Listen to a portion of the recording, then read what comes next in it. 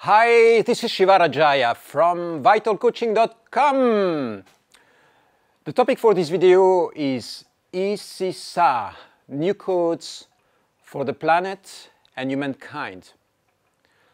We are talking about evolutionary codes, and I'm connecting that with the goddess or energy reality that I call Isisa, which is an actualized form of the ancient goddess Isis. The new codes for the planet and humankind. Why is it that we need new codes, and why is it that there is some form of magical, wide, powerful intelligence transmitting to us these energy codes?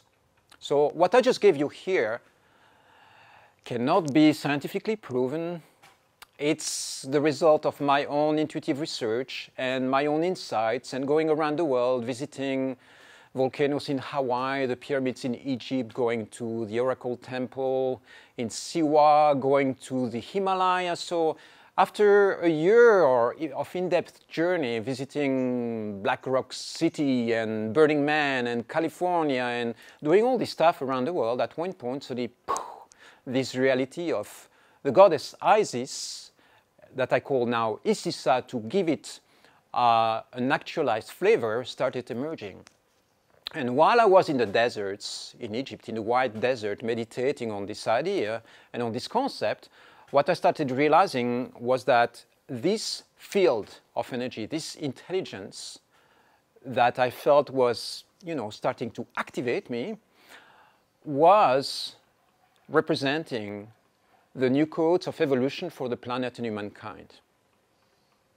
So imagine that the sun is like this intelligence. The solar logo is an intelligent being that is sponsoring the evolution of the planet and humankind.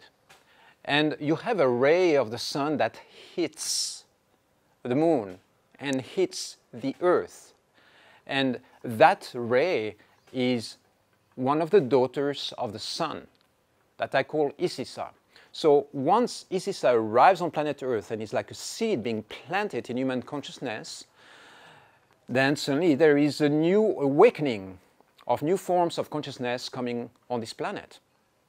So this is the model, this is a cosmic model, and it's a vision that I have that seems to make sense to me. Why? Because when I'm actively tuning into that energy, it feels like there is an energetic response that comes in. So, Isisa, new evolutionary codes for the planet and humankind. In this first video, I'm just going to give you the basic model or the basic idea. In the next video, I'm going to cover the idea of evolutionary codes. What does that mean and why we need them for planet Earth?